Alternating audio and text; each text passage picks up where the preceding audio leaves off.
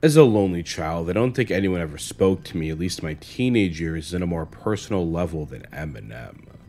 I literally painted an entire skateboard based around Slim Shady and included all of his nicknames on it. This is to say, I love Eminem.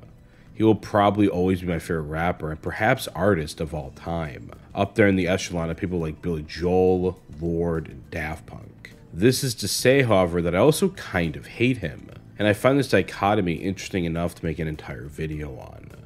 These are all my personal opinions on the matter, of course. I have no authority on the subject. Eminem is a powerful lyricist. His rhyme scheme is only really comparable to Biggie, and even then I think Marshall is superior. However, what he actually says with his words is always a hit or miss. Now, I don't think music should have to have a powerful lyric message.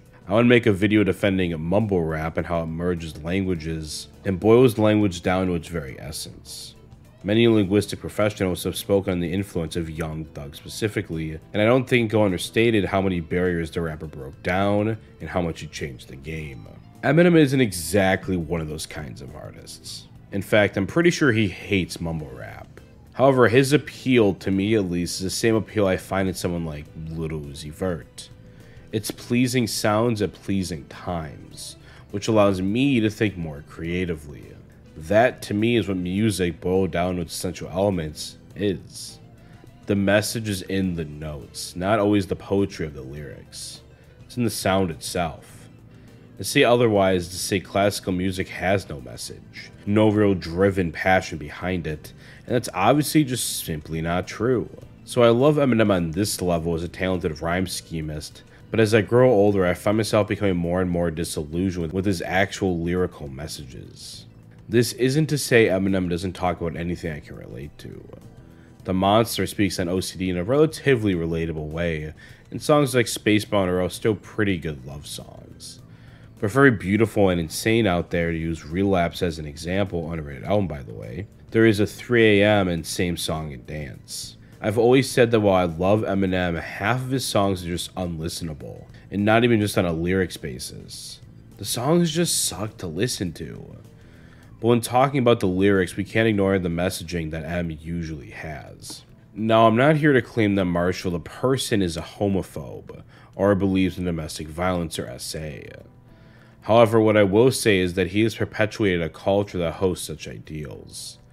While his duet with Elton John was a momentous occasion for music, and a powerful stance from M, it doesn't suddenly erase all of his lyrics that came before, and certainly not the ones that came after. Even now, he's using gay as an insult. And before you want to comment, LOL, another Gen Zer trying to cancel Eminem, nice try, lib. Let's settle down and discuss this like normal adults. No, I'm not trying to cancel Eminem. My channel has 5,000 subscribers anyway. I'm not going to be able to do that. I'm just stating my opinions here. Take that with what you will. Anyway, impressionable white kids, Eminem's main audience, are going to be swayed by their favorite rapper saying homophobic things, or especially songs like Him or Just the Two of Us, where he explicitly kills the mother of his child. Well, it's obvious how that can be a bad message to kids that may already be thinking about those things. And real ones know the song is Just the Two of Us instead of 97 Bonnie and Clyde. Again, this isn't to say that Marshall as a person is a horrible human being.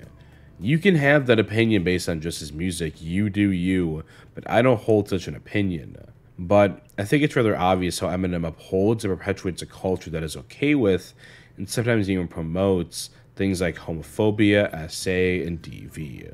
What's more interesting to me, however, is why this change ever took place.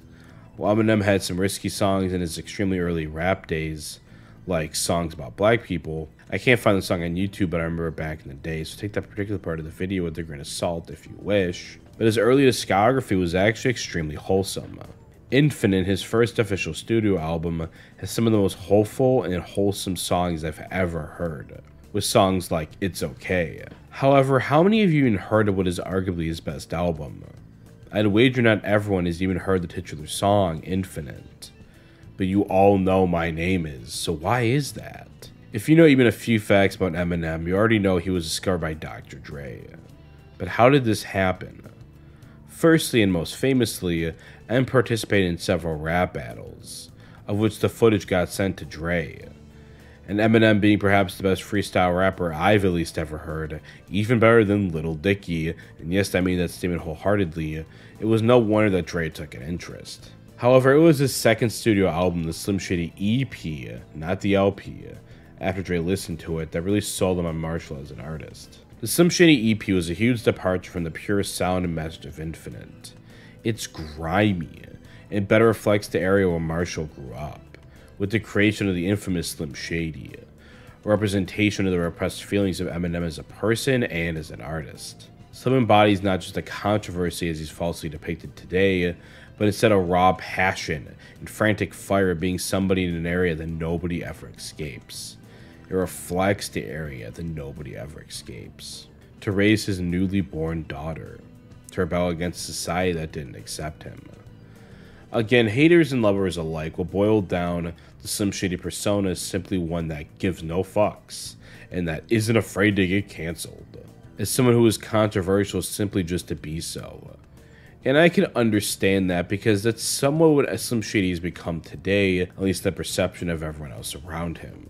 Marshall is a millionaire now. He's not wondering how he's going to provide for his child, not stuck in a marriage with a wife he clearly hates, not being essayed by his stepfather as described in several songs, but insane comes to mind first. He survived his trauma and environment, but as trauma tends to do, it sticks with him. While to everyone else, Slim Shady spouts homophobic slurs just for the sake of it, to me he does so based on his own trauma. It doesn't make it right by any means, but it does make it understandable. It doesn't take away from the culture he has perpetuated, but it certainly does make sense. However, even if that trauma remains, Slim Shady persona seems, I don't know, hollow? He doesn't have that same fire. He doesn't have that desperation he once had.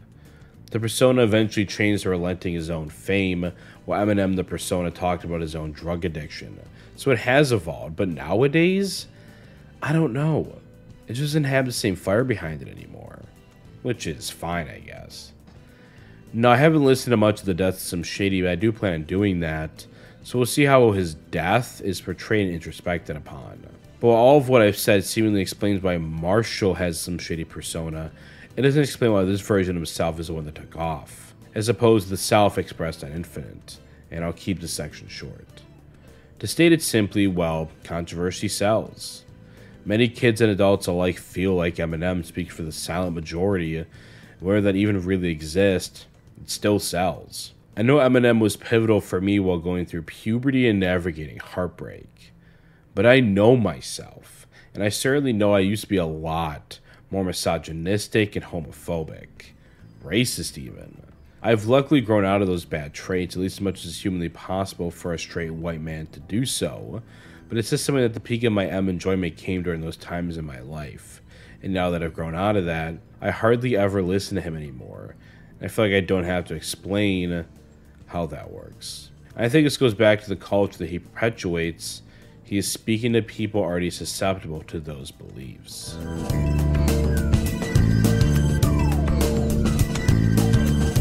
Hello everyone. I started a Discord server. The link will be in the description. Well, that's all, folks. And, as always, thank you for watching.